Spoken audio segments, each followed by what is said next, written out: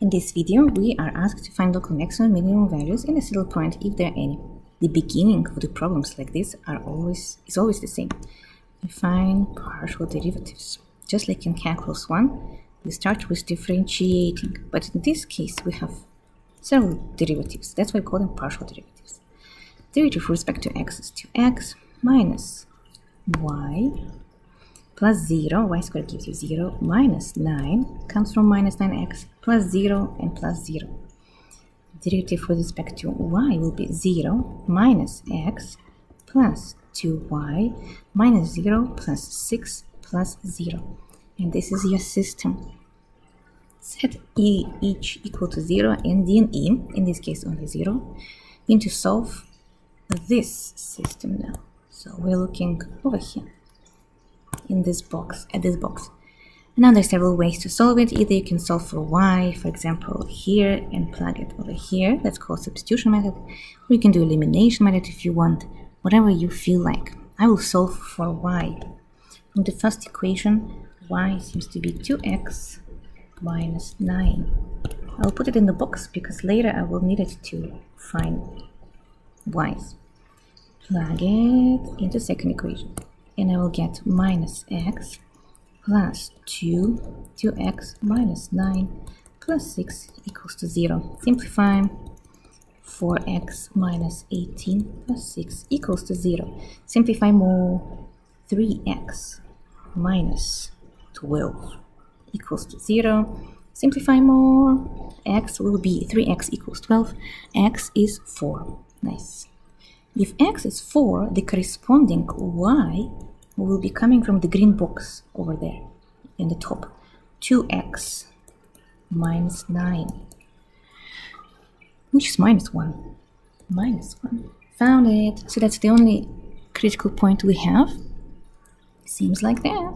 So the only critical point we found was 4 and minus 1. That's it. We could even find the output of that critical point, but we will do it at the end if this point is actually important. Now the derivative test starts, and to do that we need to build our d. If you remember, determinant is built from the second partial derivatives, xx and yy, xy and yx, like so. Some people memorize, which I don't like personally. It will be product of xx and yy minus squared xy squared. That's because for continuous functions, these two should be the same. Minus sign comes from the definition of the determinant for matrices 2 by 2. So I need this information, which we don't have. Let me find partial derivative with respect to xx, partial derivative with respect to yy. Actually, I would recommend to do xy while you're looking at the same equation, and then switch to yy. To do that, I need to go back and see what are my partial derivatives. In the blue box, I see them. F with respect to x. This first variable tells me where to look. I'm looking at this first equation. Now I'm doing differentiation with respect to x one more time. 2x gives me 2. Everything else is 0. The same equation, but now differentiate with respect to y. 0, minus 1, and minus 0. Now look at the equation with respect to y, which is this one, and differentiate with respect to x. That will be minus 1. And that matched with whatever we had here. But with respect to y, that will be 2. That's the other second partial derivative we needed. So 2 minus 1 and 2. D will be xx is 2, yy is 2, minus 1 and minus 1. Cross product, which is 4. Don't forget negative sign, minus 1 times minus 1, which is 1. So it's going to be 3.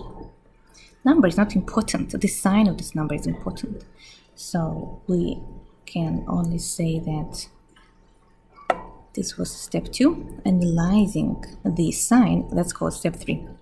So D is positive, then no saddle points. Remember, if it's negative, you immediately have a saddle point. Since it's positive, we don't really know if it's maximum or minimum. To check that, we need to check this number. I'll put it in blue. Why this number? Because fxx gives me the second derivative test result, fxx sine. So I don't care about the number again, I just care about the sign. If both of them are positive, then we will say that it is minimum. How to memorize this? Positive, the first determinant. The determinant was positive, and the second derivative is positive. Then it's a smiley face, and you have global minimum, like so. The first derivative is positive, but then fx is negative. Then it's maximum, because it's going to be concave down, it's going to be local maximum. And if both are negative, it's so said that it is saddle point. That's kind of a funny way to memorize these three cases. We did not used to have saddle point before in 2 dimensions, but as you can see, it gets more interesting in upper dimensions. So we, in this case, gonna conclude the answer. The point, which we already know, what is that point? 4 and minus 1. 4 and minus 1 is my local minimum. Local minimum. Now sometimes we ask you to actually find the height of that local minimum. Then you need to plug into the original function. So f at 4 and minus 1 will be, I'm going back to the very original function, here it is, x squared minus xy plus y squared minus 9x plus 6y plus 10. That will give me minus 11. So that is the height of that local minimum. So the point is 4 minus 1 and minus 11.